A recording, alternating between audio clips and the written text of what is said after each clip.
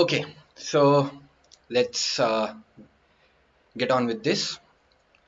So today I would like to tell you about, you know, editing, what we see in YouTube, how we see tutorials and this and that. The problem with most of those tutorials is they either tell you how to do, say, Instagram Reels or YouTube videos, or they work on few demo clips from, say, new camera that just launched, or like any sort of some demo things that don't give us the full picture of how you should get along with editing in a big project. Say even if it's just a 5-minute music video, you cannot imagine the kind of work one has to put in to just make a 5-minute video of music.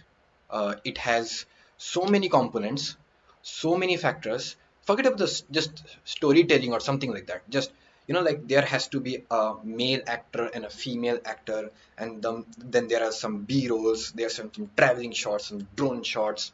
Okay, so all those things have to be approached separately. All those things have to be approached differently. So right now in this tutorial, we are not going to get very deep into how to approach things on a project to project basis. Say you approach a web series differently and you approach a music video differently, a documentary differently. Yes, you do. But right now what we are going to do is like getting efficient at whatever editing software that we have chosen. Here we will be discussing only two editing software that are available and most common on Windows platform. But if you are a Mac user and say you are a Final Cut user, then that applies to that as well. The only thing is you have to translate this concept into your choice of editing software. So between Premiere and Resolve, so I started my journey with Premiere.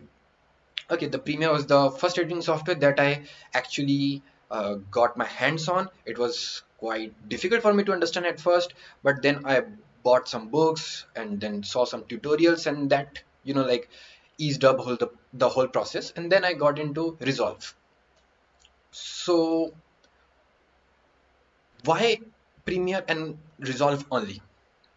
First, Premiere is very popular. Simple as that. Why is it popular? Is it popular? Because most of us are accustomed, or most of us made an entry to Adobe's suite with some other software, say Photoshop. Okay, suddenly, or After Effects, suddenly you want to animate or put a video out, you come to Premiere. Resolve is a very different industry software that comes from a very different corner. It started its journey from topmost studios. If you go 7 years back, Resolve used to cost around somewhere around 90,000 to few $100,000. Yeah, $100,000. And they were studios and editing suite specific only. But now Resolve is worth 300 some $325 only. Why? Because of the penetration in the industry. And Resolve has some very good tools that if you use it, you would know that it is not being copied from anywhere. It's a very original software.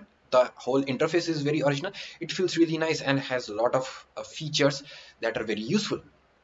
Okay, so I will present to you this whole presentation in a PPT format, and as we go through the slides, I will tell you what is what, and we'll discuss every slide accordingly. Okay, so here I will just switch to my screen here. Yeah, so this is the heading. So as you can see, becoming efficient is a lot of things. Becoming efficient means you understand your project, you understand its demand, you understand how to manage time, you understand how to manage storage, and you understand how to manage uh, production input and client input. There are different demands. demands of the creative team, demands of the client who has no knowledge of creative approach but has a good grasp of what audience might know. So it is your job in the end of the day to make something that is consumable and enjoyable for the audience. And after all, they are the final critic. Okay, so before we start, I'd like to give you a small bite of something that is, like coming out of an Hollywood. Okay, it is a nomenclature, what you can say is a unit of how we calculate time, length in films. Okay, so here, a shot. What is a shot? A shot is a super solid image. What do you mean by that? Say, a shot is something that is taken after action has been said and before the cut has been said. So between action and cut, whatever is recorded, and after trimming the unnecessary parts and taking out the good acting patch, what you have with you in your timeline, that is a shot. One shot, one small piece of act. Hence, a super solid image. A moment. What is a moment? A bike driving by the street, coming to a halt, and the rider gets off the bike, takes his helmet off. That is a moment. Okay, and so there might be 2, 3, 4, 5 cuts in that. So those cuts are shots. You combine them from bike entering the scene to a rider deboarding the bike and then taking the helmet off. That's a moment. Scene. Say a car chase. Okay, the car chase started. Okay, this, that happened. It reached its finale. And after reaching its finale, there is some sort of, like climax or something like that. And there is end with a consequence. That's a whole scene. Okay, that's a scene. That's like car chase scene, fight scene, something like that. So the word itself, scene. Now then comes a sequence. What's a sequence? A memorable group of scenes. So sequence is something that has, like a mini story in it. Say for example, what is the difference between fight scene and an action sequence? Okay, fight scene is say between two people fighting together, fist fight, boxing, whatever, street brawl. Okay, two people started fighting, one came out victorious, the fight ended. That's the whole scene, end of the story. Sequence would be, what was the catalyst for that fight? What instigated the fight? Where did they go and fight? And the fight itself. What happened after the fight? And did the fight resolve the problem that created the fight itself? That's a sequence. Reel. Okay. Here it is said, he says 20 minutes of awesome sequence. 20 minutes is just a metaphor here. So if your reel has to be say 30 minutes, reel has to be 1 hour, it's fine. Because see, if you're working on a long form narrative or a long form fiction, your entire one film, one episode, one unit of documentary might be 2 hours long. In that case, your reel could be 1 hour long, or you are working on a short and your reel could be 10 minutes long. So reel is something that you put 2-3 sequence together next to each other and you see a story coming. So short, you had a meaning, it's a one act. Moment, it's a sequence of acts. Scene is the whole picture of that moment, what happened, like the fight scene. Sequence, what caused the fight scene, what happened after this fight scene. But the reel does not need to have a meaning like that. Essentially, reel could be just a random patch of time that you realized works fine with you in terms of editing this particular project. Nothing else. So working on a 3 hour long movie, you just divided the whole film into 2 reels or maybe 10 reels, whatever works for you. And then why reel? Because reel is something, as you work on, you can put the reel aside, group it, nest it, compound clip it, or whatever your editing software provides, and you can just save it safely. That now, say you do some kind of a ripple edit, whatever happens, you know for sure that if you messed up your reel 3 on a timeline where you did some ripple edit and you did not use correct line patching and all that, sequencing of video tracks, you are not going to mess this up because it's logged. Done deal. That's it. And finally, when you put a lot of reels together, you get a film. And like it is written here, blood, sweat, tears of everyone included. It is literally, if you get a chance and you eventually come to this industry as a full-time employee, no matter where you work, in the production, in the pre-production, in the post-production, whatever, you will know in your very first project that filmmaking, film in itself requires sacrifice and dedication that is quite something that only a practitioner can know, feel and appreciate. People who goes to the film, watch it in theater, come out later 2 hours later, sitting comfortably in their reclining chairs, eating popcorns and cold drinks. No, the film was okay. There are people who went to such an extent just to get this film completed that they cannot possibly fathom. Trust me on this. So we will go ahead with the next slide, and the next slide is, we start with the efficiency part. So efficiency, in this, the first and fundamental thing would be organization. Now you might say, organization, that is pretty broad and that is pretty like open-ended. So yeah, but organization in itself, the word, it is what it is. So you have to start right from the dumping your footage in an order that is either logical to you or has been established by the project manager or your firm or whatever. But there has to be a method to the madness.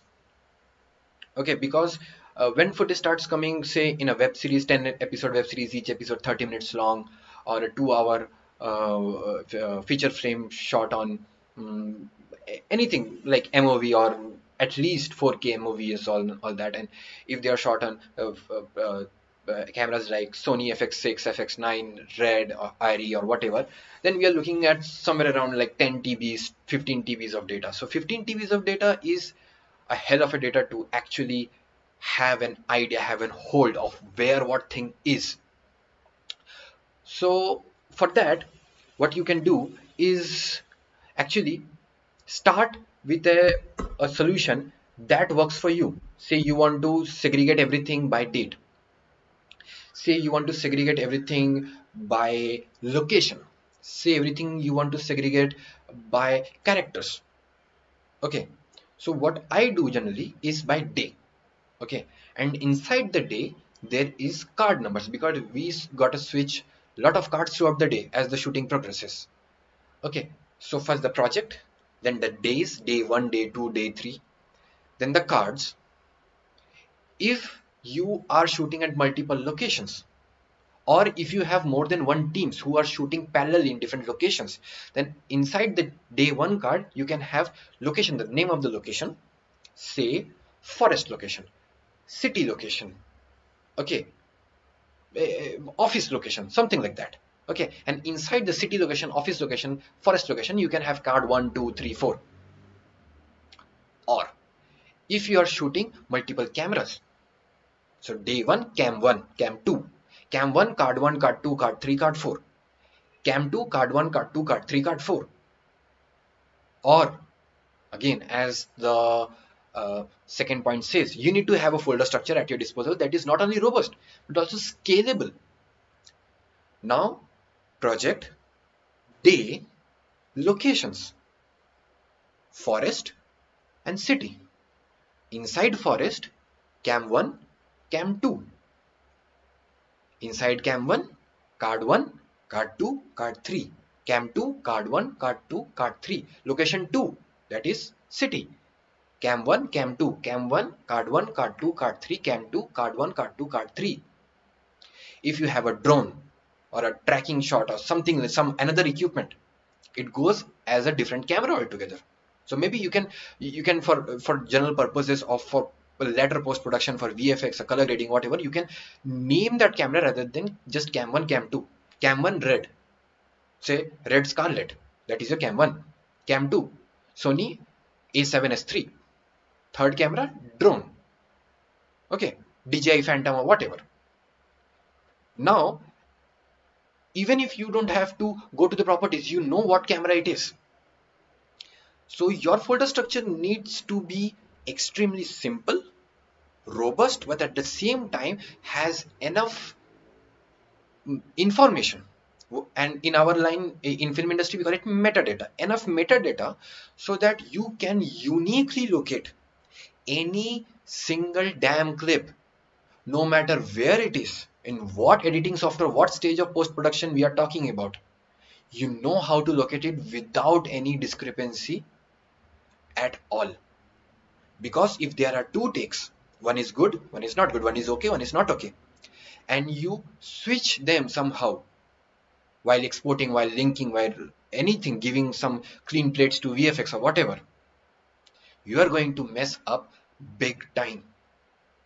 Because there might be some places where you personally will be levied a fine, a monetary fine, for the cost to the company and cost to the production.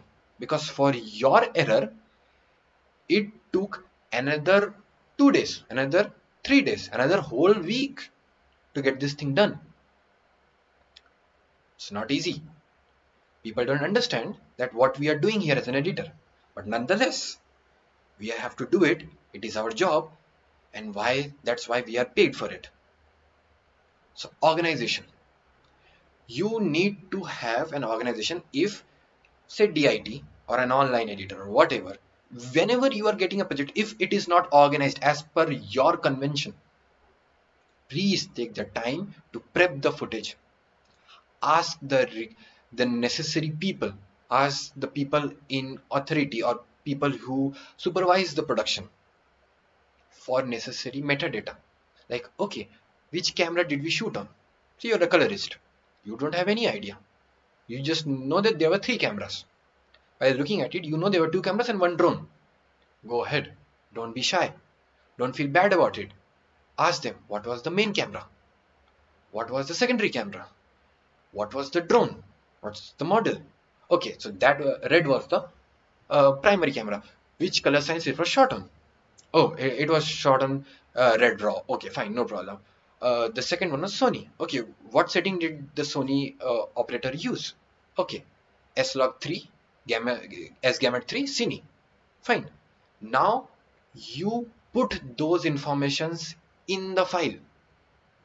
How you put that information in the file, we'll get that later. But having those information makes things easier, because as you progress in the post-production, having a little crucial information changes everything. Say suddenly you want to segregate things, segregate clips. You have 2000 clips in your timeline. You want to you see a problem with say MP4 clips. Okay, why?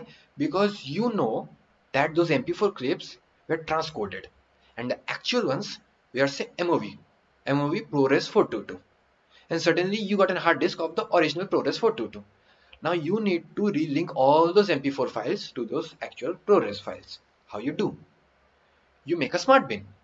You make a smart bin with an extension, with a parameter where it only filters files of H.264 codec. How do you know that? Because you prepped the footage. You went through its details, its file information, and you know that, okay, although it's an MP4, it is H.264, because as I will tell you later in a different webinar, that MP4 can contain H.264 and H.265. MOV can contain H.264 or H.265. So selecting just MP4 would not do, selecting just H.264 would not do. You need to have a condition for selecting these footages. That conditions intersects at only one point, that is, you only get the files that you want, not like a bunch of files that are unnecessary coming up in the search field. Okay, so robust and scalable, unique. You don't need to link each and every single clip manually. No, let the software work for you. You don't work for the software. So when you are bulk relinking clips, you need to have a unique folder structure so that computer knows exactly where it came from and it has no confusion of whether this clip is the thing or this clip is the thing. No, it is known that this is the clip, only one. You have a unique path as much as possible. In next slide, I will show you how a unique path looks like. Okay. And then the organization skill does not end in the hard disk or in your computer as well, like not in the storage device. You need to have a proper bin structure in whatever NLE you are using. Okay, the software also matters. It is not enough that you just put all the organization skill in your hard disk, but your editing program, the media storage place, it's all mess. No, you have to have a storage and organization thing going on in your editing software as well. It might be exactly like what is going on in the hard disk. It works, no problem. But most of the time, it doesn't need to be like that. It doesn't. What it needs to be is maybe based on episodes, maybe based on characters, the antagonist and the protagonist, or maybe the scenes. Okay, so the requirement can be different. So be open to change organization skills as per the requirement of the project. There's no hard and fast rule. It is just, organization is an idea. It's not a template. Let it sink. It's an idea. It's not a template. Okay. Next, I'll show you a screenshot of a folder structure that I mostly follow. Okay. Yeah. This. So here, as you can see, we are inside external drive.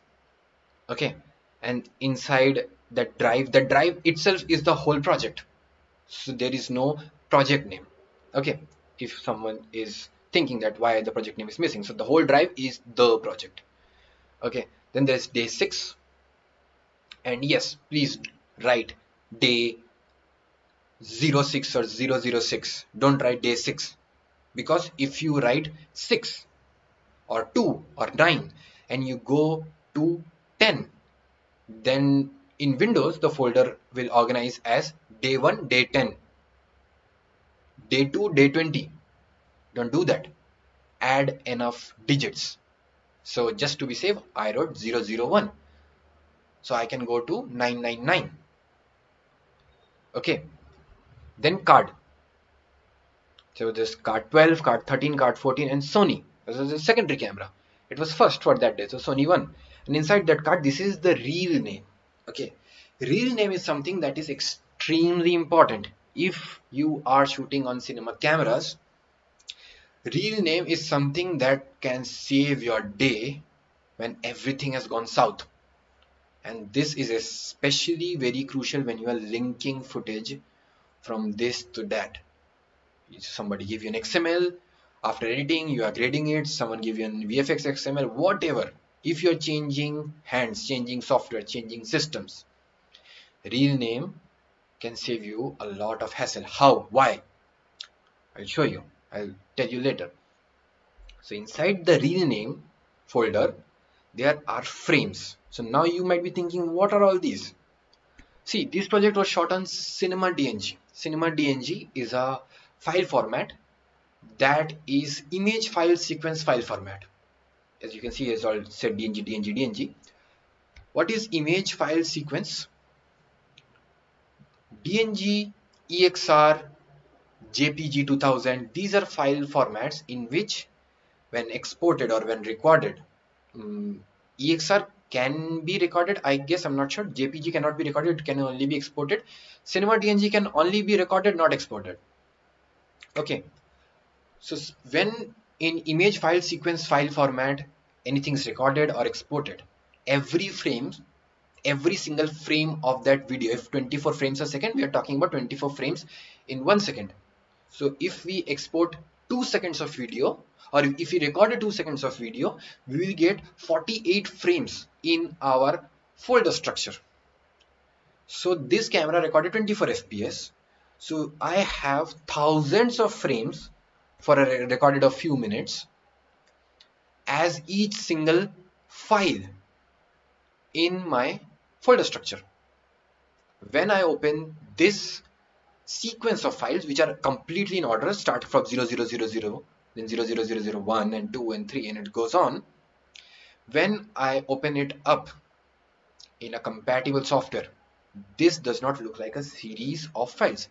It compiles all of them together and play it real time as one single video file. This is the reason Cinema DNG is an extremely bad file format when it comes to editing. It takes a lot of processing power to play it real time. Not to forget, this is a raw image. Every raw image is not an image. It's a bunch of zeros and one. It is only an image after it has been debayered. Yeah, that's a mouthful. Debayered is something that is an algorithm, mathematical algorithm that makes sense of that data and turn it into an image. In simpler words, think of it as a bunch of zeros and one has been applied a mathematical formula. After applying that mathematical formula, you get a picture of a flower. So from a dump of heap of zeros and one, you get a picture of a flower or a picture of something that you can visually see and understand. That translation is called debayering. We will learn about raw formats, debayering, optimization in later videos. Okay, so this is how you need to set up your folder structure. Moving on, color coding. Yeah, color coding is something that is taken care of inside your editing software. This is a part of organization that is done inside your editing software. Say it is a Premiere Pro or Final Cut Pro or Resolve. Okay, and it is done in a very different logic. The purpose of color coding is very different from purpose of making different segregated folders in your hard disk. In your hard disk, the folder structure, its primary reason is to find any shot when someone asks you. Second, make sure your shot is not lost or confused with another shot in another folder from another day or another camera or whatever.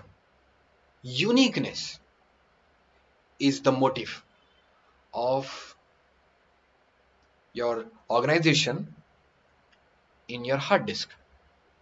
Color coding has a different motive. Color coding has a motive of visually understanding what is happening on your timeline. What do I mean by that? Okay, let's approach this with an example. So you are given a documentary to edit where there are few experts sitting around answering the question asked by the interviewer. That is it. The whole documentary is the talking head. And in between, here and there are a few cutaways, B-rolls, that whenever they are talking about, say, global warming, you see, you put a visual of effects of global warming. They are talking about industrial growth. You put a video of industrial growth and all that. You get an idea. So what do you do? There are three experts, one interviewer, and B rolls. So five different kinds of footage. So each expert, you give a color. For example, RGB, red, green, blue. So all the experts are given one color. Interviewer, white color. B rolls, brown color. Okay. Now that we have given the colors, when you have done editing, you are in the process of editing, you are making sequences or shots or clips or whatever. Okay. As you build the story, okay, you can visually see who is getting more weightage, screen time. Is the timeline is looking more blue, more green, more red, more white, more brown? What is it? And as soon as, say, uh, your post supervisor comes, like I think, like the expert 3 is getting less coverage. You can easily look at the timeline at a glance in a second, like that, and you can, like answer him or her back, whether what they are suggesting is true or not. You say, no, the timeline looks pretty red as compared to green and blue. Like, he's getting good coverage. And if they are right, you can say, oh yeah, actually, you know what, you are right. The expert 3 is not getting that much coverage.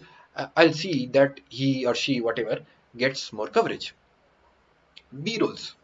Maybe you are not, it is getting boring. Just one talking head continuously going on. People are getting bored, and and your client or your audience, one of those like critics who just sent the video for a feedback, said, like, I don't know, something is wrong, it's kind of like dragging, it's boring. Then they cannot speak technical. You need to decode what they're trying to say, and you might be wondering why it's boring, and you suddenly see that, okay, it's just RGB going on. So like, they're just experts blabbering about something, and it's like meh. What do? You see how many brown color are there? Not many. So you are not using enough B-rolls. So there is a room for enough cutaways, enough B-rolls. You use enough B-rolls.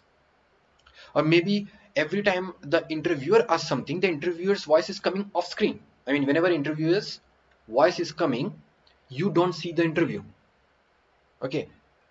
Not seeing the interviewer might be good at times, not always. Say he asked a question and they answered, and that led to a follow-up question. That follow-up question need not to have a like scene cut to the interviewer. Not cutting to the interviewer, but staying on those experts can make the audience feel that, okay, there's something more that is coming, and I need to put my eyes towards the expert and not to the interviewer. And as the question ends and we move on to the next question, for that we might cut to the interviewer and see an interviewer asking a new question from ground up. That signifies, okay, this is a completely new topic, new question, whatever, this new thing requires my attention from scratch, from new. Okay.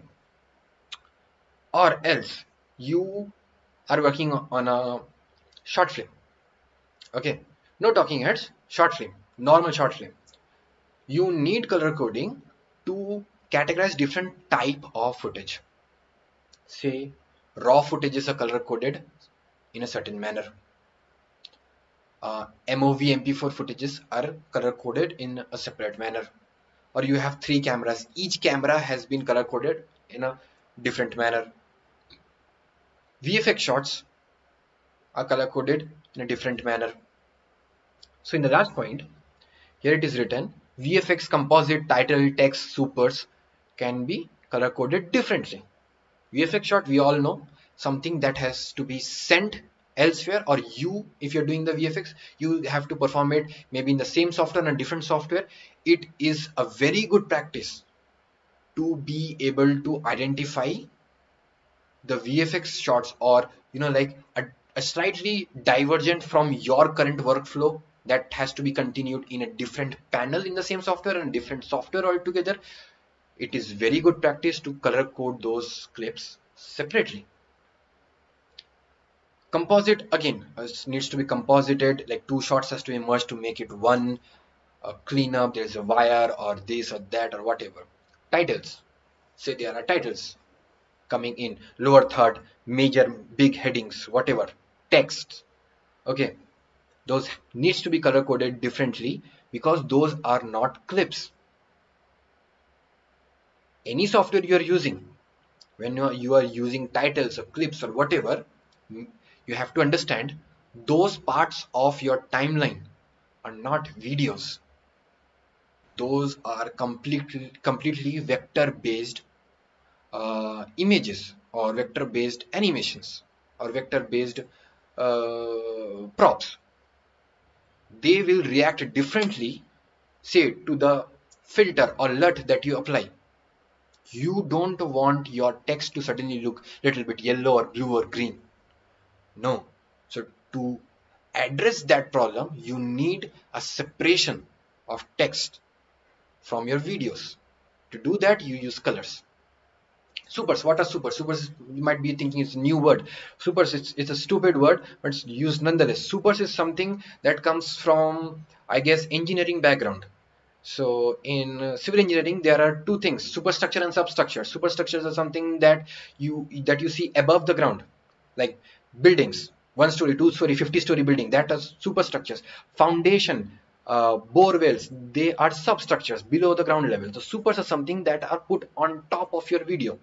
Say black bars, okay, a film grain, or a preset, or a logo, or a like a running text or something. Those are supers. Okay, stupid word, get used to it. It is used a lot. Keep it in your head. Okay, so this is how you separate clips. It will, it will, trust me, it will give you its results when you have a good organization skill in and out, on and off of your NLE. It will definitely help you. And once it you are stuck in a like stupid problem, and this kind of organization skills helps you get out of that problem in like this, two things will happen. Trust me, two things will happen. You will get positive reinforcement about yourself as an artist. It will give you a motivation to continue doing something that seems tedious at first but gives result in a long term thing. Second, trust me, in our industry, you are not hired for your knowledge. You are hired for two things. First, experience, that is literally time. How much time did you spend in the industry? And second, problem solving skills. That is essentially experience. That is essentially skills. That is essentially everything. Problem solving skills, like you got into a stupid problem that is because of somebody else, say the producer, the director, or DOP, or whatever, and it is you who discovered it. It is your table, your post-production process, and or the point where it is discovered. Now it is your headache. You have to solve it. If a good communication skill and a good organization skill and a surgical approach to it helps you solve it, and you can solve it in say half the time they thought it would take, or quarter, or the tenth, or in a split second, trust me, you will become more hireable. After all, that's our goal. We we need to become more hireable. Efficiency or become good at being a good editor or being an efficient editor doesn't mean anything if we are not hireable. This kind of skill will help you become hireable. Okay, moving on. Types of edit. Okay, so now we are getting into editing, types of edit. So before I go to types of edit, I'll just quickly look at the comment section if you guys are asking some questions, or if there is something that need to be fixed or something. I'll just get a quick look at you guys. I always get stuck and didn't care about color grading, but you really showed the importance of it in a very practical way. Thank you, Ashish. I, If someone has some questions to ask, I can take a 2-3 minutes break. Please ask your questions in the comment section and I can quickly address them. There is absolutely, I would absolutely love to know how you are, like getting this webinar, and are you able to absorb it? Are you able to understand it? Should I talk slow or whatever? No? Okay, moving on then. Types of edit. Yeah. So for types of edit, I'll just first tell you about it and then show you. Okay. Types of edit would be trim edit, literally trimming the start and trimming the end. You want only the middle part of the act. Okay. So there are two clips. If you trim the first one from the end and the second one from the starting, there is a gap in between. That gap is left. If you do a normal trim, you will have that gap. Ripple trim is the same thing, but if you trim it, the first one from the end and the second one from the beginning, then there will not be any gap in the middle. The gap will automatically close itself no matter how much you trim. That is what a ripple trim is. Slip and slide. This is an extremely useful, extremely efficient way of editing. You, especially in things where timing or slot is important. Music video. You have made cuts to say 10 clips as per the beat. Every time a beat goes, you have cut. Okay, now it is looking nice. But suddenly, the director comes and looking, no, I want this shot to be changed with that shot and this shot to be changed with the other one shot. Now what you do, you just go and delete that and go to that recommended shot, process in and out time, bring it to the timeline, one track over and then trim it and then put it inside. Bullshit. No. Or even if they say, I want the same shot but I want it later, as in this is the length of the shot. You have taken this patch of the shot. The director asked you to put this patch of the shot. What do? You just edit it out. I mean, delete it out. Again, open it in your source viewer, in and out, bring it down, put it inside, trim it a little bit more, and then add it. Do you do that? If you do that, please don't. No, no, no. This is not the way to do it. You stay on that clip. Bring your mouse in the center of that clip, like here. Press the key that activates your slip and slide tool. Okay, in Resolve it is T, in Premiere it is Y. And what slip and slide would help you do, and also I like to clear things out, slip is one function, slide is another function. It is not slip and slide. Slip is a function, slide is a different function. But why it is together? But most of the time slip and slide, two different functions, they are clubbed together using the same key. In Premiere, Y initiates or activates slip function, but holding down, I think, control in PC and command in Mac turns it into slide tool. Resolve is much smarter. Okay, you press T, you have both the functions slip and slide available to you without any modifier key. It only decides where you are putting your cursor. I'll show you in few minutes. Okay, so slip means the in and out point stays the same. You are just slipping the footage inside the in and out point. So you have a 1 minute clip and you have cut out a 10-second video out of it. If you slip, you are just slipping the whole footage within that range that you have selected. Now you can decide which 10-second of that 1 minute you want, the beginning, the middle, the end, the intermediate, whatever. You don't have to worry about things not fitting in the same place. The gap is the same. You are just choosing what part of the footage you want there. That is it. Pretty cool, right? It is, trust me. If you understand how to apply slip tool effectively in your workflow, You will be flying through your edit. Legit flying. Just remember it, flying. Yeah. Slide tool.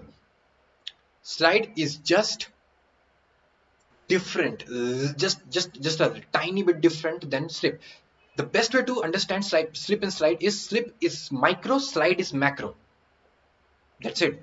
Slip, you have the in and out point, you're sliding the footage within the in and out point. Now slide, in and out point stays the same, the video inside the in and out point stays the same. You are sliding the whole thing across the timeline. So you have two footages here, three footages here, and you want this to just move a little here. Okay, just slide it here. You use the slide tool. So as you slide your fixed, that same in and out pointed clip across the timeline, okay, everything stays the same, nothing moves except your clip. So as you move it, you will see your whole thing is moving.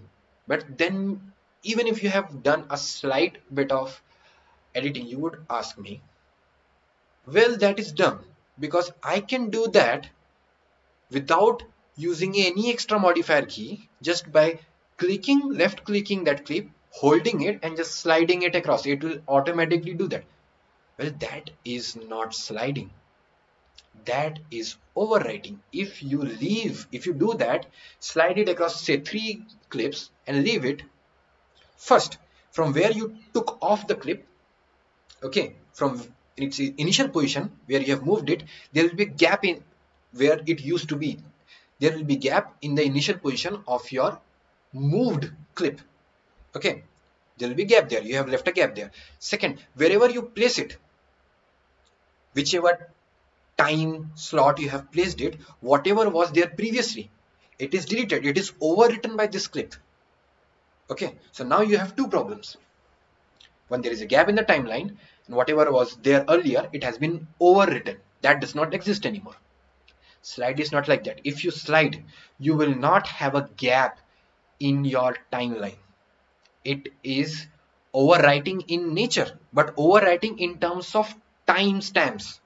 What used to be in at 30-second mark is now at 20-second mark or 31-second mark. But whatever information was there, the information is still there. It is overwriting in terms of timestamp, not in terms of information. You don't get any deleted clips. The maximum thing that can happen if you there is a bigger clip and you slide a smaller clip and you drop it in the middle of it, that the bigger clip is split into two, but nothing is deleted. You don't lose any part of information, because of which we can say that when the number of clips and their in and out points are constant in a timeline and you move any sort of clip, the information is conserved. It's a like kind of a science background divergent. Okay, like nothing is created, nothing is destroyed. So slip, you move. Slide is a completely non-destructive way of moving your footage around. If you just drag it, overwrite it, it's a destructive way. Okay. Yeah. Ashish, yes, you are absolutely right. Right click, ripple delete, no. In Premiere, if you just hit, I guess, backspace or delete, it just deletes it. But if you hit control and then delete function, it will ripple delete it. As simple as that. So you want less mouse clicks, more keyboard. This is how you become faster. More keyboard. Come on. As much as you think the mouse is good, like, oh, it is right there, oh, it is there, just click. No, make it a habit. Control yourself, restrict yourself. Whatever you want to do, think, Google, search, read the documentation, read the keyboard shortcuts, memorize them. From now on, make sure that whatever you want to do on edit in your timeline, you do it with keyboard. The only thing that we don't have a panel, a editing panel with us, the only thing you're gonna do with your mouse is navigation. What navigation? Timeline navigation, moving across horizontally and vertically. That's it. That's the only thing you're allowed to do.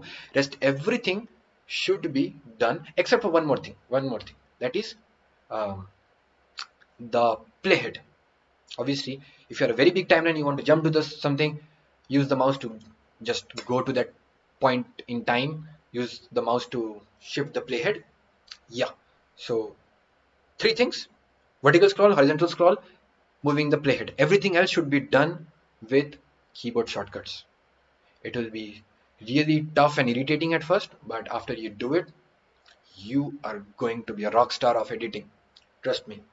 Sip and slide, done. Swap clips.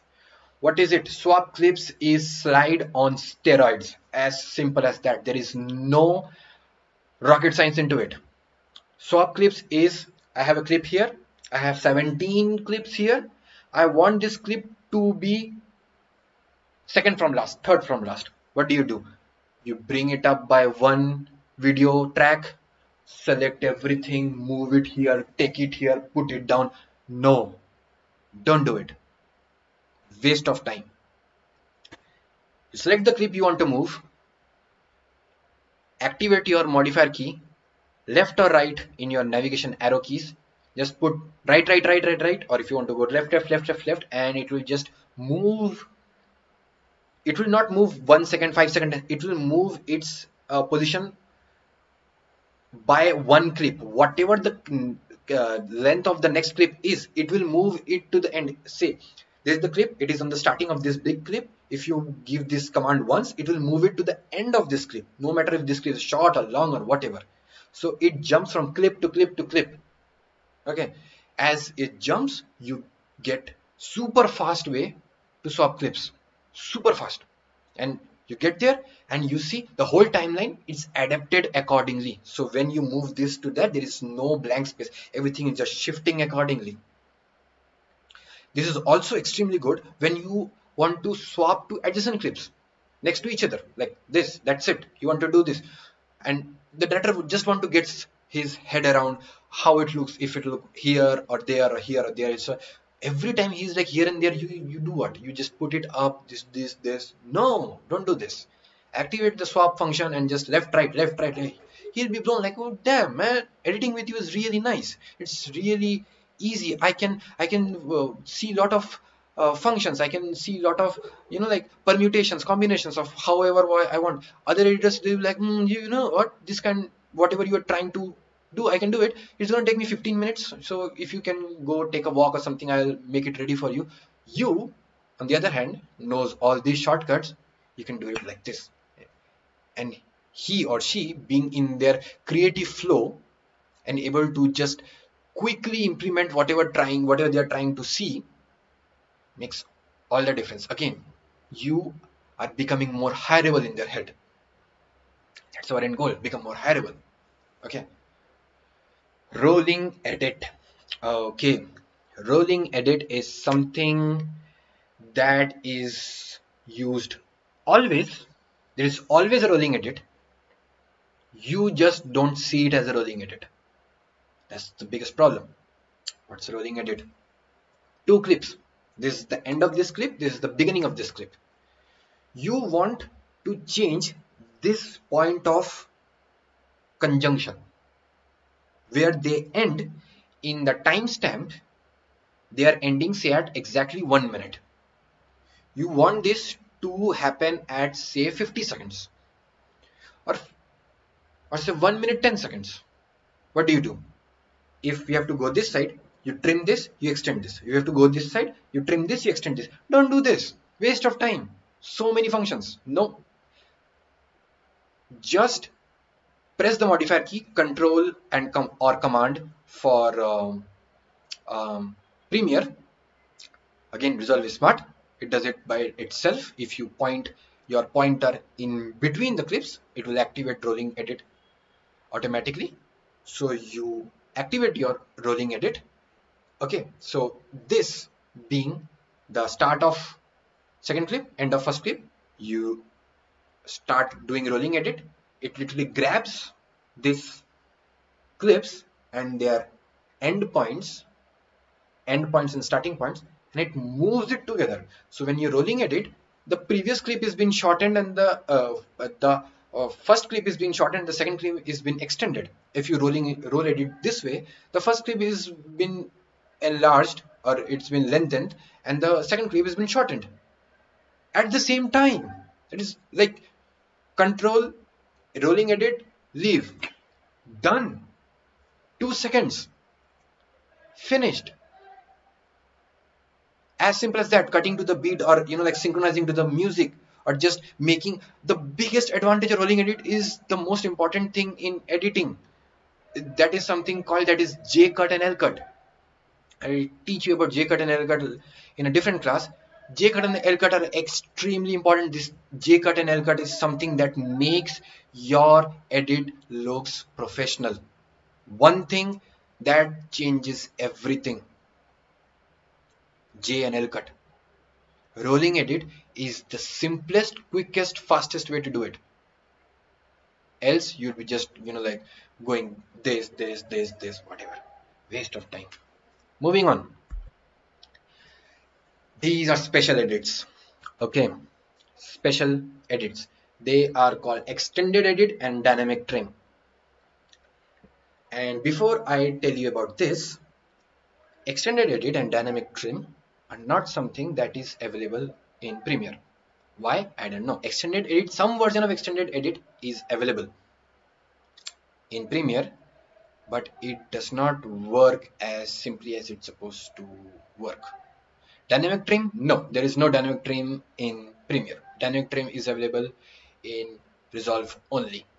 And if you can harness the power of dynamic trim, like that superhero Flash runs very fast. I think you'll be a faster editor than Flash if you can harness the power of dynamic trim. Crazy fast. Little difficult to master, but crazy fast. Before I go into special edits, I want to go one step up here. Okay.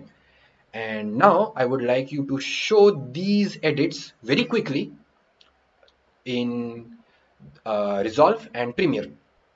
Okay. I'll just take 5 seconds to set it up. In the meantime, if anyone has not understood or is a confusion, or there is anything about any of these 5 types of edit, please let me know in the comment. I will address it ASAP right now, and I will just set it up in the meantime.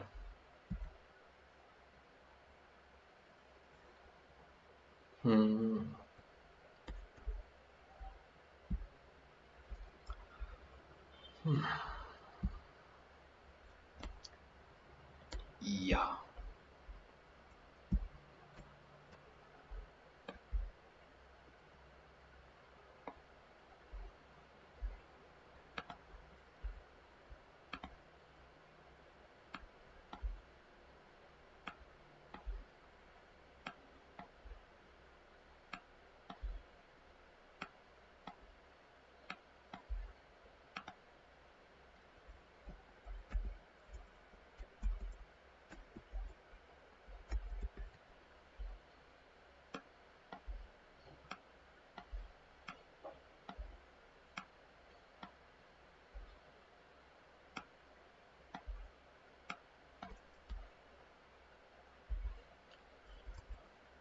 Yeah.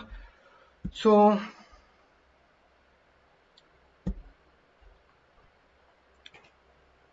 let's move on to Resolve. Okay. So here I'll show you different edit types that we just talked about. In the meantime, just give me 1 second break. I'll be just right back.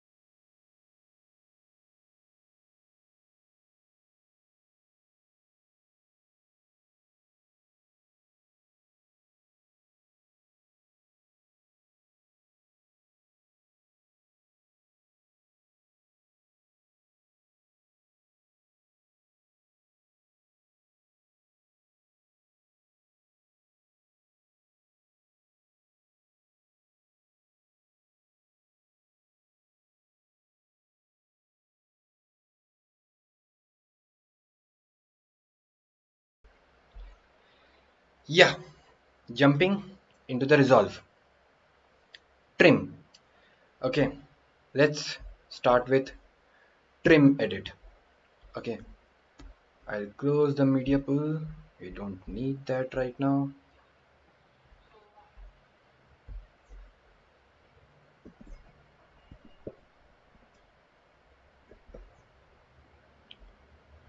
Timeline. Yeah.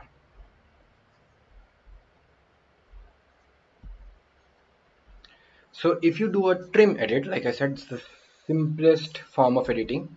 This and this. When you do, this is a trim edit. Okay, and this leaves a gap here. Sometimes it might be useful to you, most of the time it is not useful, because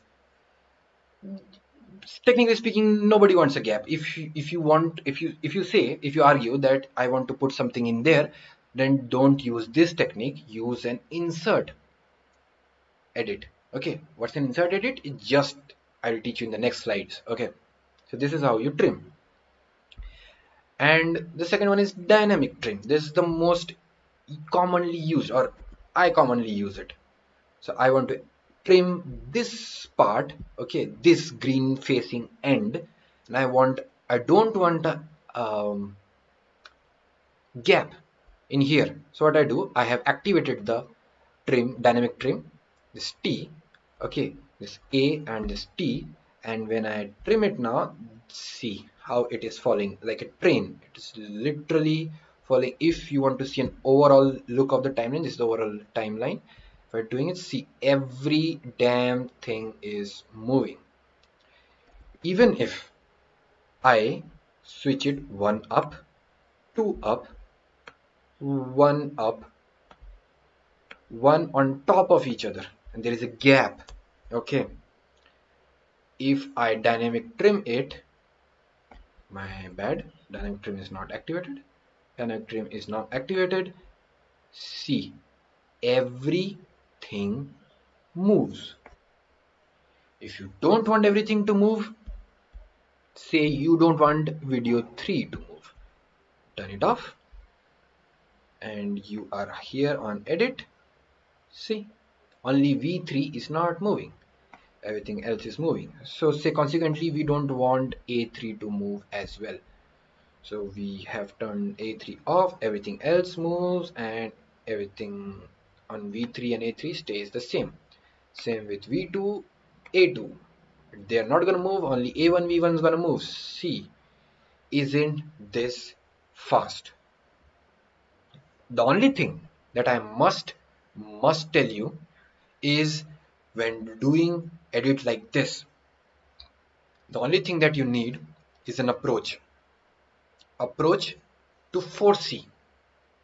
Okay, you don't have to play catch up with the edit. You should be 4, 5, 6 steps ahead in edit in your head. Trust me, if you start doing that, you have already half professional already. It is really difficult to do that. Trust me, it is super difficult. Get ahead of edit. Edit should not be ahead of you. Okay, that's a word of advice. Moving on. Dynamic trim is done. Next is slip and slide. Yeah. So say I just turn on the video preview. Okay, so we have a clip here. So let's play the clip. So there is some sort of talking, chatting going on between these two women. Okay, and this is how they talk. If I turn on my source viewer and I turn it on, we move from this angle to this angle. So this is a good angle.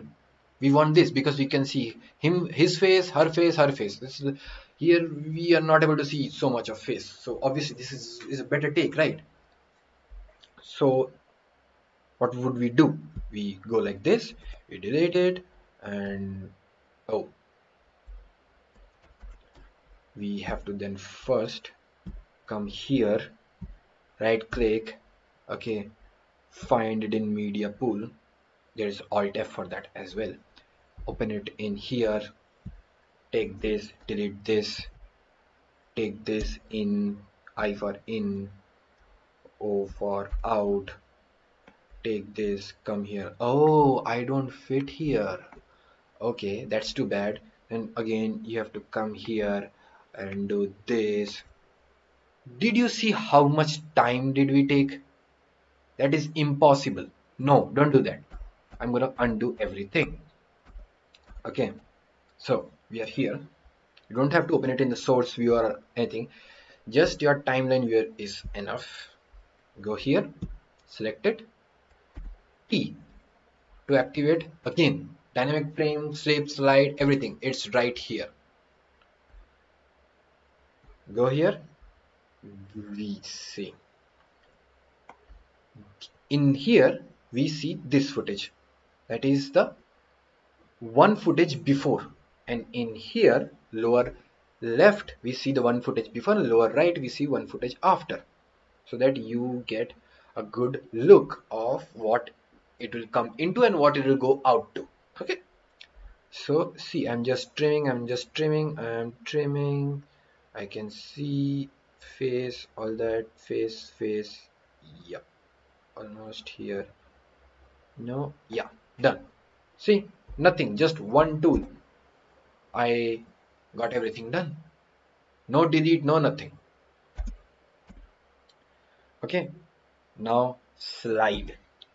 Okay, for sliding, I'm going to use a clip that is shorter for convenience. There is no requirement for that, just for convenience purpose I'm doing it.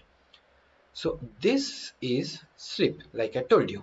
Okay, this, like, now the arrows are inside the bracket, now the arrows are outside the bracket. Now that is slide. Now I'll just click and I am sliding. Okay, see, the only thing is you can only slide as much as you have the footage. This is the clip, in and out point, done, baked to it.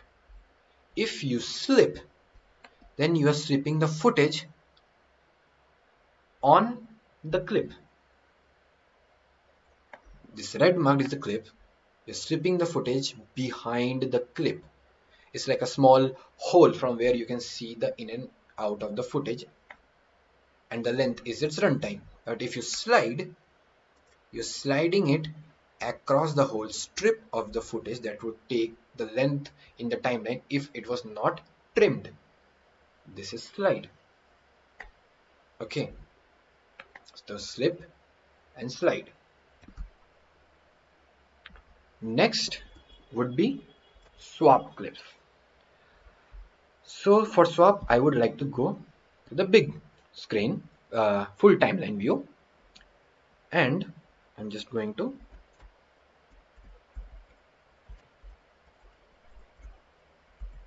hold on a second.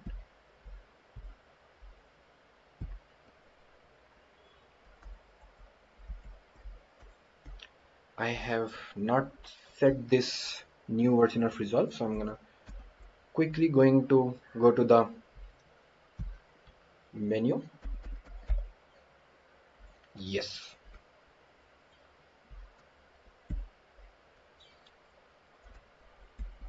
See, this is swapping. If this is my second clip, I want to make it second last. 1, 2, 3, 4, 5, 6, 7, 8. This is how you do it. As simple as that. Like, it is that fast. Now, like, just look at it, and you tell me if this is not fast, if this is not efficient. One way, one comment, one reason, one statement. Put it in the comments right now if you can convince swapping clips is not a efficient way. It is not faster. If you have a faster way, if you have a faster tip, trick or hack, let me know right now, because this is bloody fast. If you have lot of clips, you got the edit approved, okay, everything fits, everything functions, but they want the orientation or the order of the clip little bit changed, little bit, like back and forth, okay. You don't have to move anything to any different video level, just that's it, just swap back and forth, it's done deal.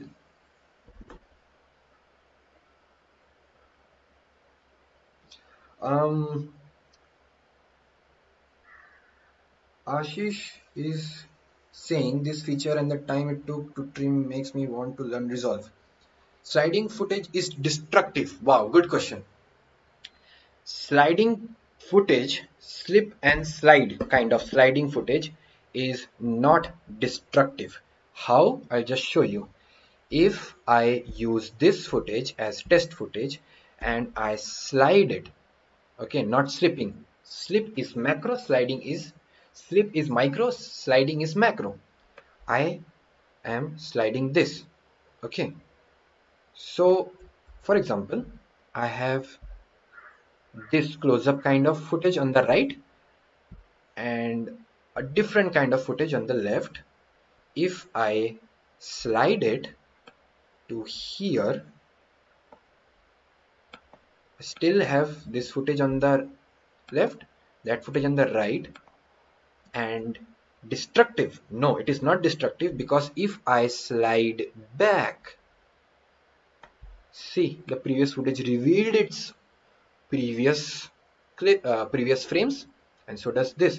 I can do this all day long, but the clip prior to it, not the clip after it, no clip on the timeline will lose any of its information, to an extent that not even you have to go to your bin, this bin, find the clip, see if I need to, like edit this, trim this, like maybe there is a ripple edit I need to get back. No, everything is there.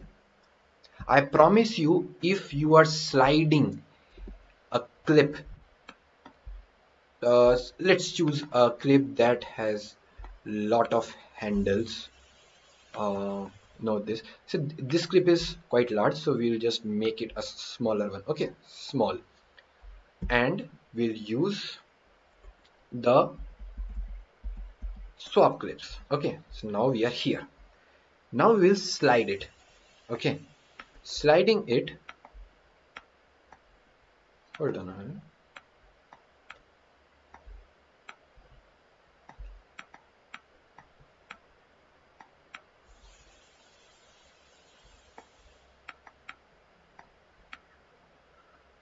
Slipping is non-destructive, but there is some problem that I am facing, and I am unable to slide for some reason. Take this for example. So I did slide it over that clip completely, okay.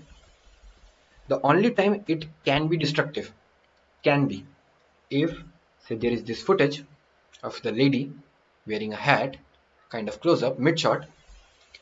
If I'll zoom into the timeline here to help you see, if you do something like this,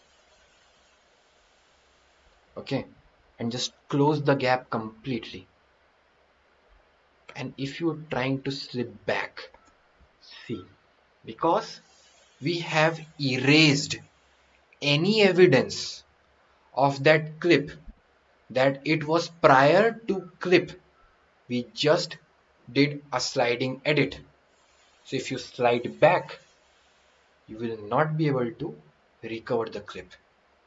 This is the only way where it will be destructive. So let's see it once again. I will trim it a little bit more here. So we have a 604 clip. On the left, we have 599 clip number on the right, and we're working on clip number 5605. Okay, I'm gonna slide the clip 605 onto 604. It is gone completely. Now if I slide it back, I don't know where it is because it is gone. You see, that is how it is destructive. This is the only way it is destructive.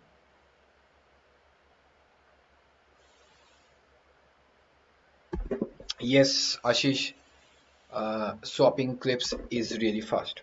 It's really, really fast.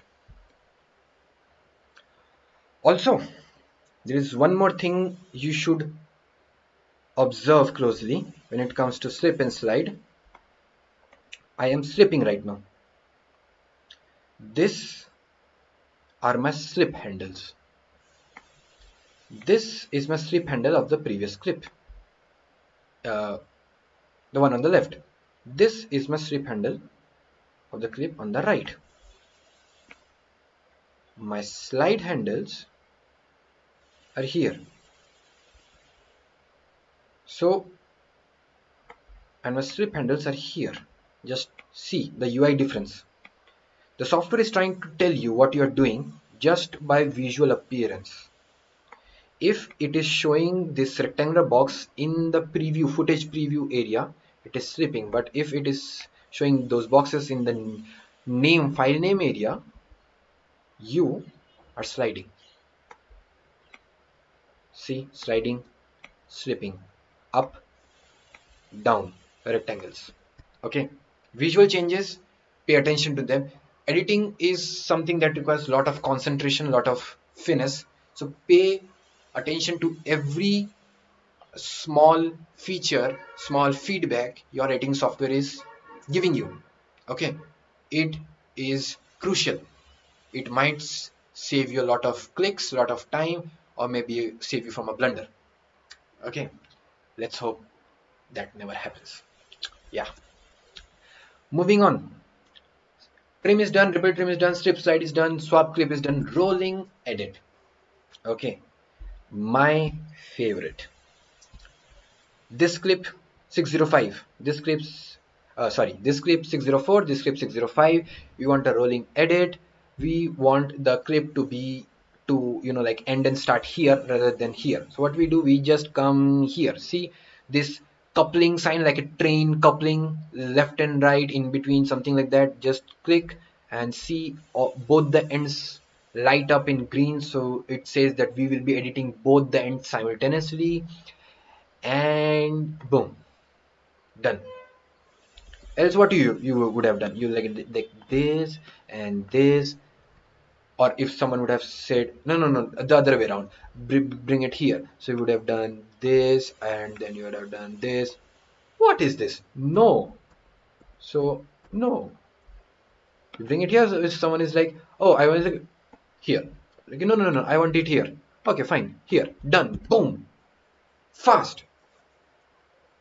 Isn't that fast? That is really fast. Come on. Now we are over with that. If um, anyone would like that I showcase the same things in Premiere as well, they can let me know in the comment.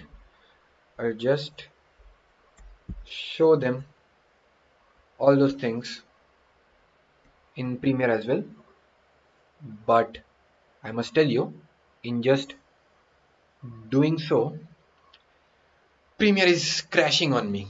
So welcome to the Adobe community of memes.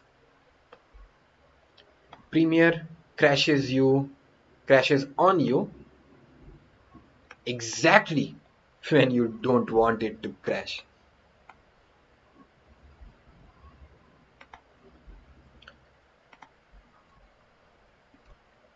Yeah, Ashish is, yes, rolling edit is faster. Yes, it is. It is.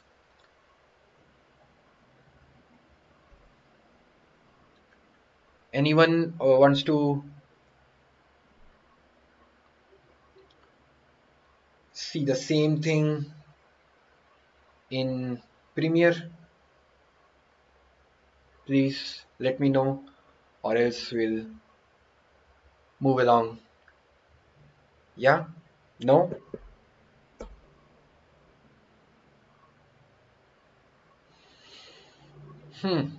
Okay then. Moving on. Special edits. Okay. In special edit, we go and we come here, extended edit and dynamic trim. Okay. Well, extended edit is a hybrid edit. It combines dynamic trim and rolling edit in just one key stroke. Okay, just one key stroke. How? I'll just show you. So I have to move to resolve again.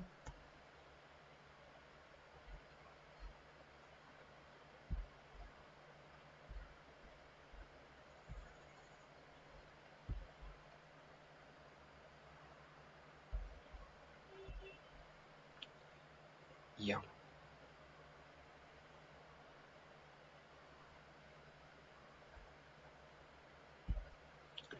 So again, I'll remind you, extended trim is available to Premiere in some form that I don't understand. I don't use it very much. Dynamic trim is not available in Premiere at all. Period. Whatsoever. No, not there. So moving to resolve now. Extended edit. Quite fun. Actually, it is not completely extending the edit. I would rather call it bringing the edit where you want it to be. Okay, so if you have enough handles, extra frames outside the in and out point, you can quickly call a cut between two clips to where your playhead is. It's quite fun actually. All you need to do is either select the edit points, this or that. There is a keyboard function, yeah, V in here, or else just a mouse click would do, or else if you want you can. But the thing is, you can only summon, or you can only activate the nearest edit point. If you are further away from the edit point, you will have to move the playhead to that, close to that edit point, and then summon it. But yeah, that defies the purpose. So say we are here, say halfway, that will be very weird. So just click and highlight the endpoints you want to edit, and I just told you how the rolling edit works. When this is rolling edit with a magic wand, I'll just press E, boom. No. I'll just do it again. Okay, just bring it here, do here. Maybe we don't have enough clip, so yeah, we have enough clip here. Boom, boom. Is it not amazing? Tell me. We'll demonstrate it again here.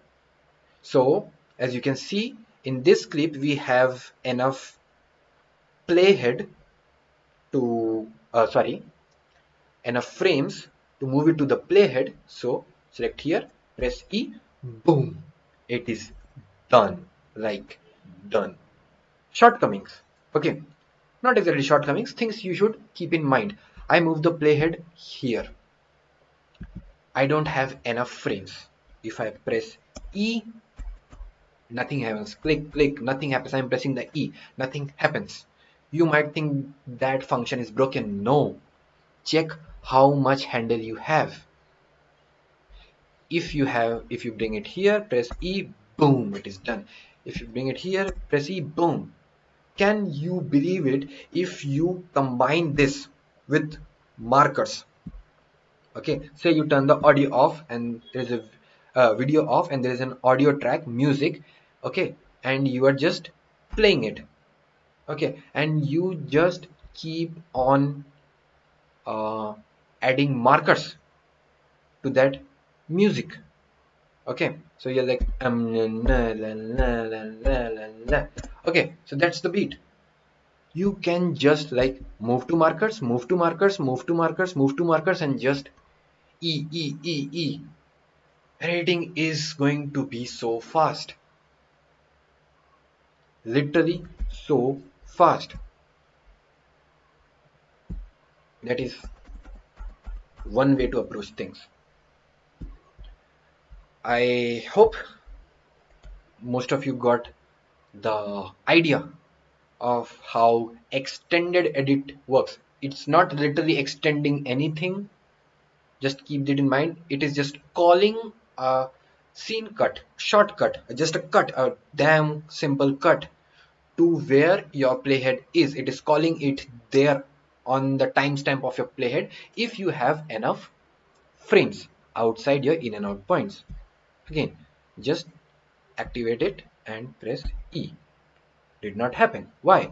Because we don't have enough frames. So what we do to demonstrate this, obviously, we just trim it and then we come here and E. It is here. Also, as a matter of fact, did you notice that whether I activate the dynamic trim or I just am a normal trim, an extended edit, since it is a coupled edit in the sense it comprises both the leaving clip and the coming clip, it is always ripple in nature. So if I bring it here, I will be left with no empty spots on the timeline. Extended edit, rolling edit, these are ripple in nature. These are coupled edits. They work on two clips combined. The leaving clips and the coming clips, they're combined. That's the reason. Okay. Moving on then. Yes, Resolve is attractive. Thank you. It is. It will be more attractive if you start using it. Trust me, it will blow your brains off. It is an extremely powerful piece of software. Moving on from dynamic trim to input functions. This is the meat of edit. Insert, overwrite, replace, fit to fill, place on top, append at the end, ripple, overwrite. Trust me, if you are watching this screen, I will hold it. I'll literally hold it for few seconds, write it down.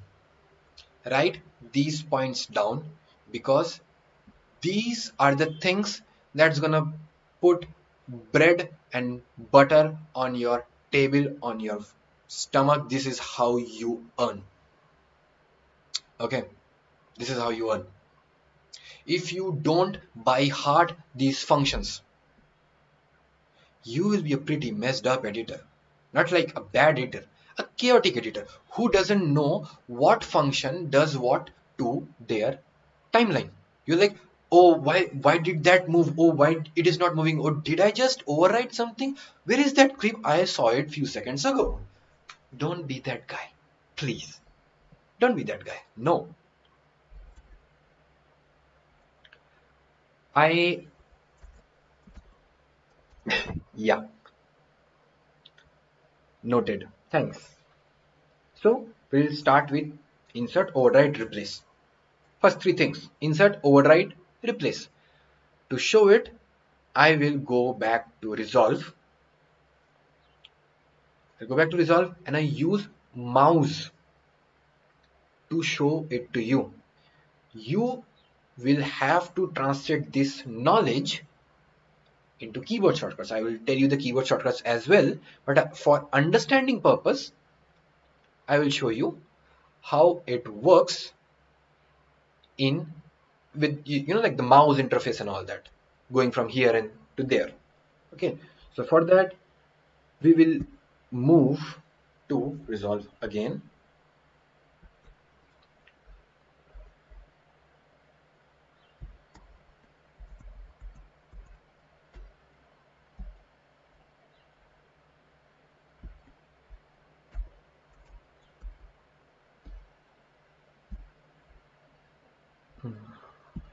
Just a minute.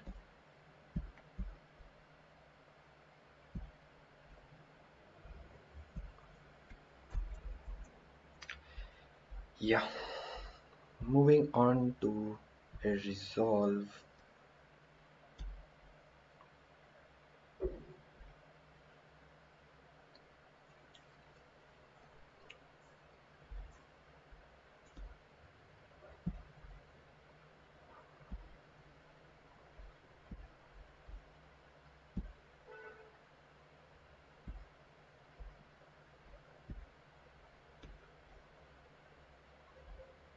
Uh, yeah.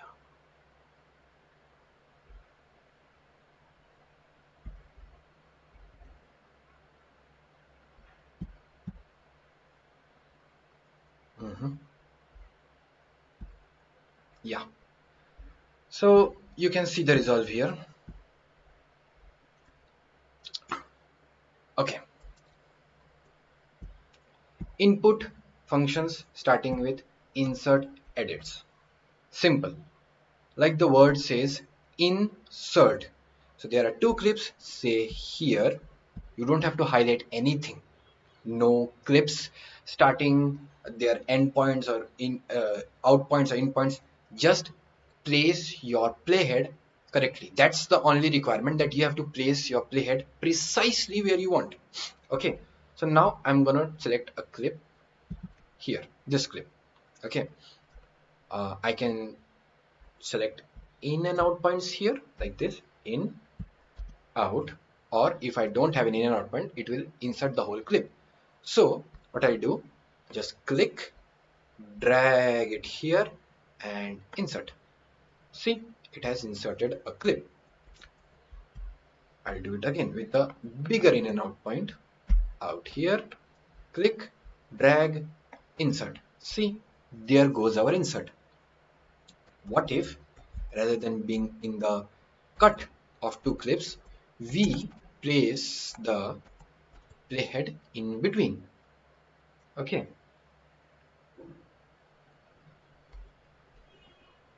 we take this, oh sorry, take this, insert.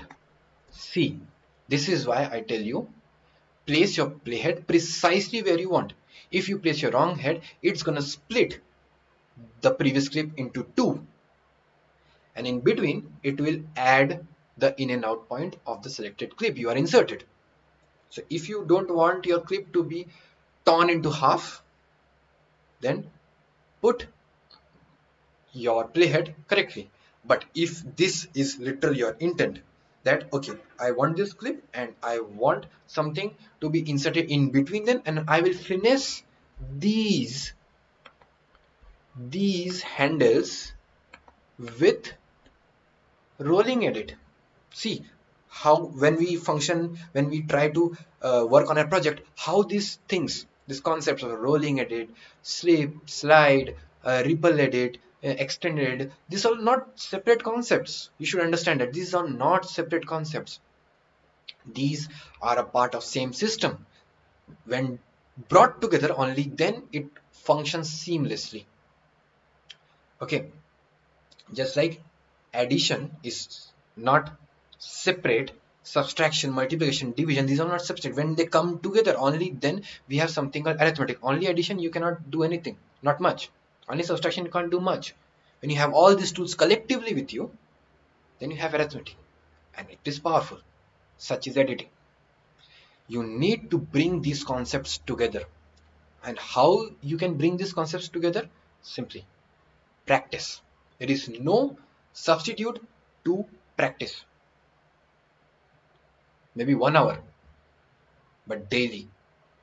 Come up with something, come up with a tool, come up with an idea, come up with an activity, what you can do, what you can do. Do it. 1 hour. It's going to change your life. literally. Even outside editing, if you want to succeed in something, 1 hour a day continuously for 6 months, 8 months, 1 year puts you ahead of competition like you haven't known before. Moving on. So insert edit. Okay, I will undo it again, this time with the keyboard shortcut. In and out point we have here, just select the timeline. This small red line means it is selected. If we go here, see the red line is gone, red line is here. If we go here, the red line is here. Okay, so select the timeline and say in here, press F9, boom. And in the middle of some clip, press F9, boom. Edit is done. Fast, really fast. Okay, moving on to overwrite. Overwrite is exactly what it is. It will remove what was before and write new stuff. So here we have this lady walking and we have a shot from her, shot her from behind, and here we have a showpiece. Select overwrite. It overwrote where it was. Again, here overwrite. That clip is gone. It, and you, for a split second, if you don't pay attention, you would say, well, this is also overwrite. Well, no, it is not overwrite. I told you before, we did an overwrite, yes, but that overwrite was in terms of timestamp, not in terms of information. This woman, see, this frame, after overwriting this frame, it is still there. So I'll give an overview, only then you will understand. Okay, so you here, I'll just remove the in and out point so that we are using the whole video for a demonstration purpose. I will see where we are ending right now, 50522. Okay, I will insert it here. I am doing an insert edit. Now where do we end? 521. The whole timeline has expanded to accommodate the insert edit I just made. But if I make an overwrite edit, okay, overwrite is done. See, this is the overwrite. Where do we end? 50522. The timeline did not expand. So here we are overwriting in terms of both information and timestamp. But again, it is not destructive. It is only destructive if we erase that clip completely and there is no trace, no handles of it left. So see, if there is this small handle, it's not destructive. We can again go back in this rolling edit and we do this, but you get an idea. Okay, how a overwrite edit functions. On the clip or on the cut, it is the same thing. We go and overwrite, it pushes everything, not away, it puts the thing under, it goes under. So whatever it was like removed, it was folded to make space for the new one. The end point of the timeline does not change, and the overwrite is done by F10, just like that, like one key, it is done. F9 you do it, it pushes. F10 you do it, it overwrites it. Okay, after overwrite we have replace. This is a fun one. Okay, so if we say we just deleted something, if you were wondering. So we have this small clip again, and this clip, if we take it out and put it here, maybe, you know what, we'll just delete it We'll ripple edit it to make it a smaller one, say that small. Will come out. We'll bring this clip. Now you can see our replacement. This clip is much longer than our original clip, which is this one. Okay, why I'm showing you this? Just in a second.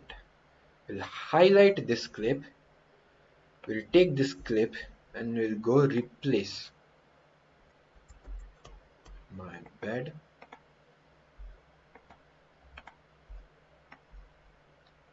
Replace. We literally replaced it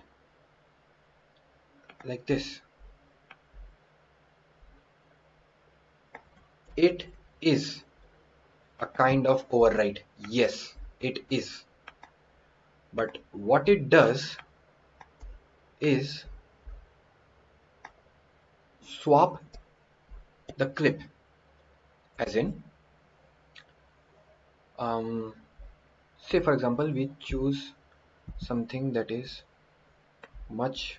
something like this, much longer. Okay, so your director comes, your DOP comes, whatever, whosoever is your senior comes, give you an idea that, like, I don't like this shot, get a different shot. Okay, just change it. You don't go ahead, like delete it, find another clip, in and out point, like this is in, and then there is out, maybe, like extend the in or something. You don't know how big is this. You're like, oh damn, this is so big. Okay, so yeah, this is how you do it. No, don't do that. Undoing everything. Okay, you just select the clip, take it, replace it. It is replaced. And why we are seeing a peculiar handle here, I don't know, but just for example's sake, let us just trim it and replace it. There is something this could be a glitch in the new update, but essentially replace is something very simple. The same clips, no, the same in and out point, audio and video, you replace it completely with another clip. So say in, you can, yes, you can definitely mark in and out for the incoming clip as well. So you have an in and out point of this clip, and this is your new clip of replacement. You take it, you replace it. See, maybe that's what we were missing. It is completely replaced. Closer look at the timeline. See, we are at 609. Initially it was 605. It is completely gone, replaced, like complete switch. Okay, this in, that out. It's a very powerful tool when you are finalize the edit and there is a lot of complex stuff, layers and all that going on. You want to just replace one thing and you don't want to move anything around it. Extremely surgical tool. Replace, extremely surgical. Again, replace F11. That is it. F11. In and out point done. Script selected. F11. Boom. Done. Also, I'm going to tell you, F9, F10, F11, these are first just resolve only functions. Second, these are resolve default. So if you are following this with me, or you're going to watch this video again later, you can follow this up with your new fresh copy of Resolve installed into the system, and these functions, these commands will work because these are Resolve's default. F9, F10, F11, F12. When you get used to it, get your own custom keys, whatever makes you feel comfortable, whatever is more reachable for you. Okay, moving on.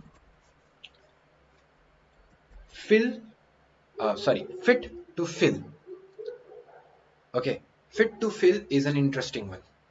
It solves a situation with two problems. The gap is small, clip is long, or the gap is large and the clip is small. The latter one is a sort of disaster, actually. I'll tell you why. The clip is small and no, the gap is small and the clip is large, it will only add the portion of the clip it is able to fit in that space. If your in and out points or a clip is longer than it, it will get rid of it. But if your clip is small and your gap is large, it will slow it down. Disaster. Yeah, yeah.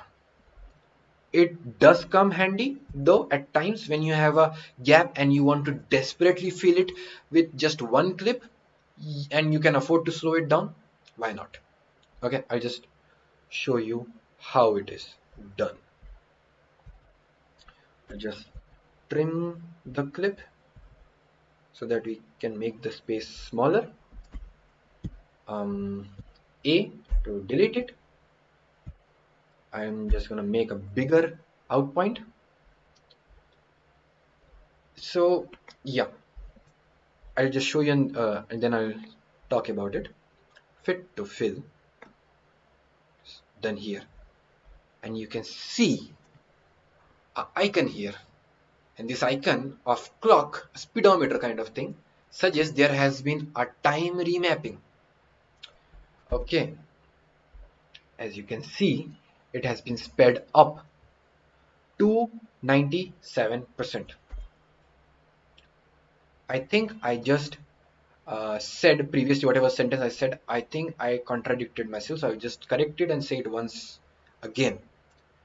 Fit to fill will fill the gap with the designated clip any which way. If the clip is longer and the gap is shorter, it will speed it up just enough to fit it. If the clip is small and the gap is longer, it will slow it down just enough to fill it. Simple. It is kind of semi-destructive because you have to go into the time remapping and correct the speed, whether it is slow or fast. So you have to use fit to fill sparingly and thoughtfully. Okay, fit to fill done. Just read the comments quickly.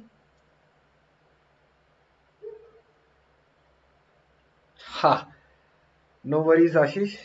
I am sure that you will get to know more new and like fun editing methods that's gonna reduce your headache and make it easier for you to get things done. Okay, place on top. It is the most simplest and straightforward one. Why place on top? To get an option, because that video does not belong to V1, V5, V3, whatever, because it is designated to go to that track. You are following a organization or a hierarchy, anything. If you don't want it to go on that particular track but a track higher than that, place on top is the function. And mind you, this function has a weird limitation and it's in the name. If say you have a video that is on V5, you want something to be placed on top, not literally say something on V2, you cannot use this function because it always puts something above the targeted track. Say for example, I have this and I take this thing and place it on top. Boom, it puts you on V2. You say, yeah, so what? So the thing is, I don't have a V3 right now, did not create it, don't need it right now. But if I again do the same thing, place it on top, it creates a V3. Yes, it does create a V3. Again, we go down to edit, place on top is F12. Okay, so I'll just show you a very weird thing. Blue ones are video, green ones are audio. So F12, F12, F12, I'm going ahead. Okay, but if I don't want to go ahead and I'm like here, F12, on top of it, F12 on top of it, F12 again on top of it. Now, say for example, I am putting here, which is on V2, see what happens. F12, it is on 8th track. I targeted it on V2. Why? It does not care where your targeted clip is. It care about what is the highest number of video track available on your track. Say for example, I go here. This is on V1. I press F12. It comes down here. But if I select V2, which is here, again it is doing here. Then why not here? The thing is, it did not put this thing on, I targeted here on V3 because of one important thing that you might miss, and it might mess up with your edit. The ending, okay, the end or any part of the clip, if it cannot be contained in a track that is targeted +1, it will go to the highest number, then +1. See here how it is overlapping. So if I target it, say here, and I want this clip to be again on top of here, so you know this V3 clip would attack it. It's not enough space. It will go to V9, F12. But if I do the same thing here, where there is space, it can be accommodated easily. F12, it is just here. You see, this is a crucial part that if you miss, it is gonna override something, or it's gonna create a track that might be, like above your screen, and you might not see it. Say for example, if I do this F12, and if I do this again and F12, and I am looking like this, and like, where are my tracks? Why I can't see them? Because you did not notice they are above, and you might miss them. So take place on top with caution. It is something that you may find difficult to grasp if not done purposefully. Keyword purposefully. Okay. Moving on. Append at the end. This is good. This is helpful. This is fast when you are making your rough cut. You're building up the timeline. Okay. So since you're building up the timeline, you want things to, you're just, putting things in order, like one after the other or one after the other, or you're making a select tree.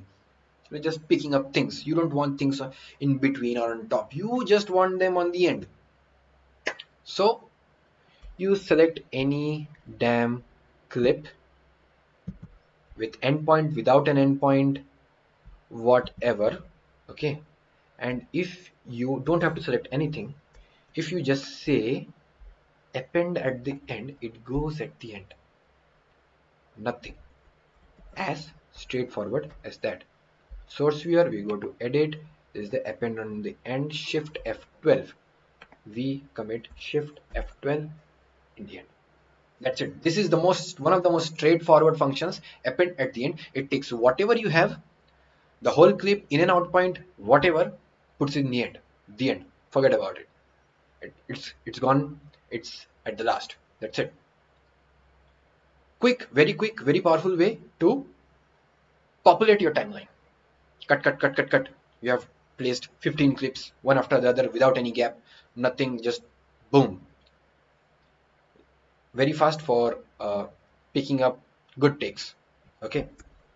Moving on, ripple over right. I think most of you who could follow me through can now get a little grasp of what ripple override can be. Okay. Ripple override is simply, here I come to here, okay, and I put an ripple override. Okay, we have seen override. This is an override with an insert function. Okay, so we see we are at 0429. Okay, we do a ripple override and we are at 041. You'll be like, what the hell happened here? I'll tell you what the hell happened. 0429 is where our original timeline is. What we just did here is something like this. Okay, I'll move to a closer look. Okay, and say bring this up so we can see what is actually happening. A shorter clip. Okay, this is where we are. We are going for a ripple override. Can you spot what just happened? This is a replace function, override function, and insert function combined. What we just did, that this is the clip, we are replacing it completely by inserting a clip that is either longer than the original clip or shorter than the original clip. Nonetheless, the timeline, the number of clips in the timeline that comes after it will adjust accordingly without any destruction or without any overwriting of information. So if I replace this clip with a shorter clip, the whole timeline will collapse. If I enter a longer clip, the whole timeline will move ahead to accommodate it. I will show you once again. 602, 607, 606. I am replacing it 629. Ripple, replace. 629 here, 607, 606. Pressing X is a shortcut where you can mark a particular clip where your playhead is. I press X, just puts an in and out here. Duration is 13 seconds and 8 frames. Clear the in and out point. Go back here. Okay, you don't have to even select the clip. 13 seconds and 8 frames. 17 seconds and 24 frames. So we just replaced something that was smaller, but the timeline adjusted itself accordingly. Isn't that cool? Isn't that fast? That is done properly whenever it is necessary, whenever it is required. If you do it, it's gonna be extremely quick for you to replace shots because the timeline is moving dynamically itself. It is adjusting. You don't have to worry about anything. Just make sure these track selectors are all right. These track selectors are just the way you want them. You are selecting the tracks you want to move and you are switching off the tracks you don't want to move. Okay, now moving on to our next slide.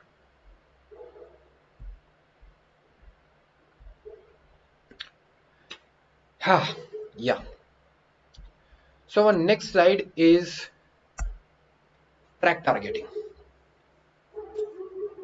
Oh my. Okay, so I wanted this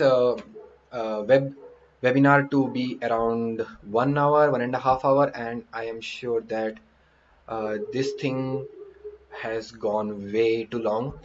So I'll just do one thing, give you an overview. Okay, track targeting, building a perfect timeline that is coming straight out of Hollywood, how you can organize them, complex selections, how you can make selections based on color codes and actors and shot types and whatnot. Select reel, which is important, imperative for any editor to make a select reel before getting into the granular editing. Why select reel is better in Resolve than in Premiere. What is the difference between nested sequence and compound clip? Nested sequence is found in Premiere Pro and compound clip in Resolve. Softwares do not make you an editor. Okay, it just tool. You have to choose the tool wisely. Okay, so I would end my web series, my bad, webinar at track targeting. We will pick it up. We will continue it again next week. You can subscribe to my channel so that you can actually get the notifications. And also, if you want to get in touch with me to be notified and be, like, told about different upcoming free webinars and all those, and I have an online store where you can purchase different small plugins that will help you in editing and creating few effects, this and that. So I'll just drop a link in the description, in the chat, so that you can fill up that link, and after you fill up you will be able to get direct emails from me. And whenever there is anything, like, say, next week we are gonna continue where we left. Track targeting is extremely important, because all these functions that I just told you, insert, override, ripple, everything, if you don't target your tracks properly, these functions will be of no use to you. How? Do you have something on V1, V2? You want something to go on V1 again. You want to replace it, overwrite it, doesn't matter. You don't target it correctly, it goes to V3. You're like, why it is going to V3? I want it in V1. If you have to select it, drag it down, extend it, do it all over, then what's the point of having an override function, a ripple function, an insert function? Those functions are nothing if the activation system is the track targeting. If it is not set up properly, if it is not targeted properly, your clip will go to a different track completely. Track targeting also gives you a very important, very powerful, very cool feature. There's a clip, you want just the audio. If you target the track properly and you place an insert edit, the video won't come, only the audio will come. And vice versa. You want just the video.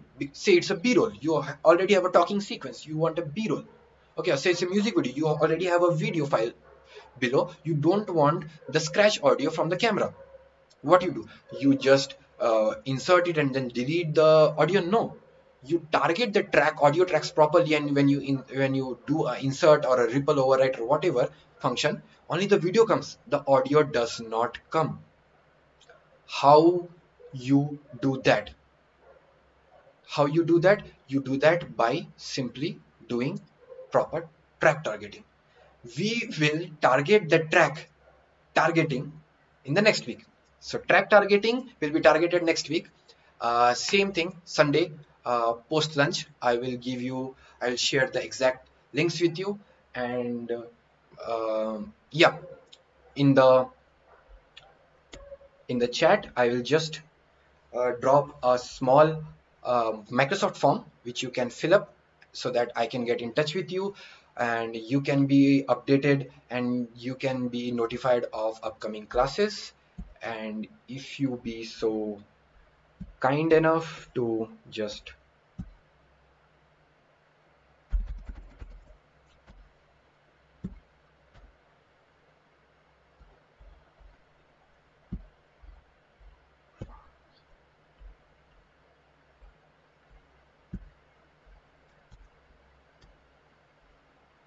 yes,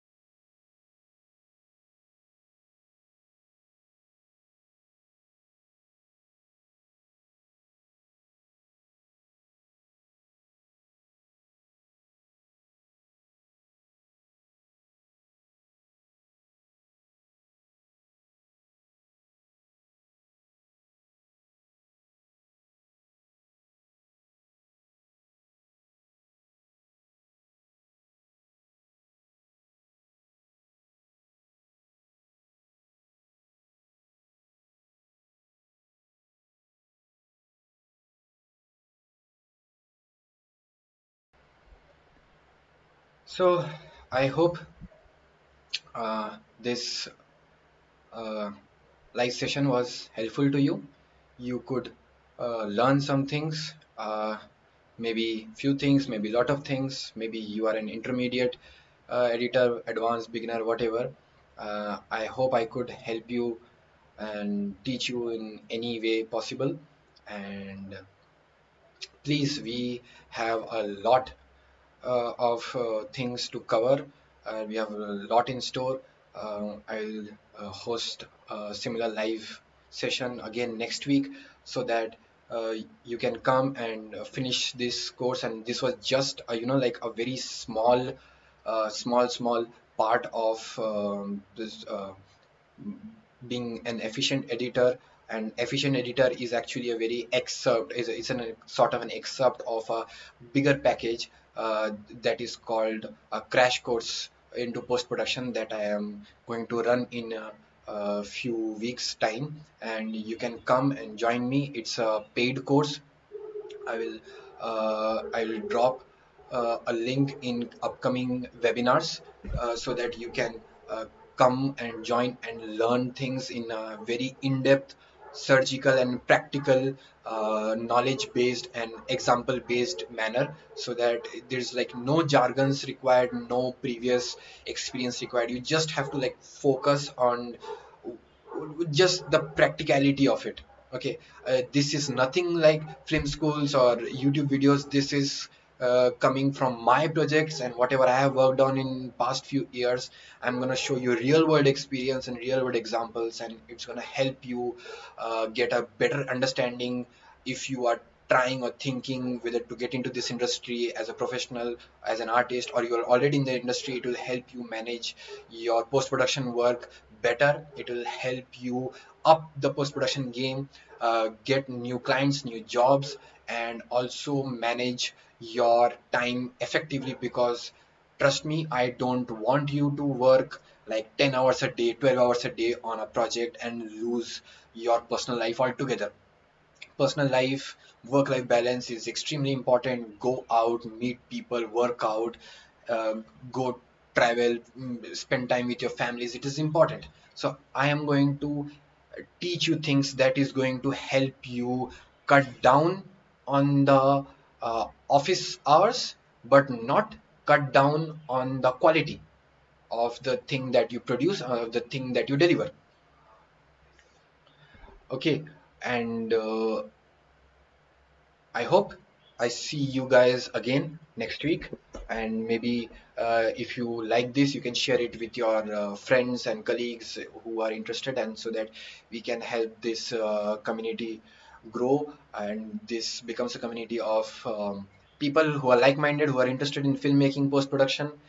And yeah, please in the comments, please let me know if it was helpful. There is a poll and there is a pinned message, a form, Microsoft form that you can fill, so that that will help me understand what kind of audience are you, what is your taste, what is the requirement, so that I can make better videos for you that suits you, suits your learning curve. And yeah, I'll see you next Sunday. Have a good week and take care. Stay safe.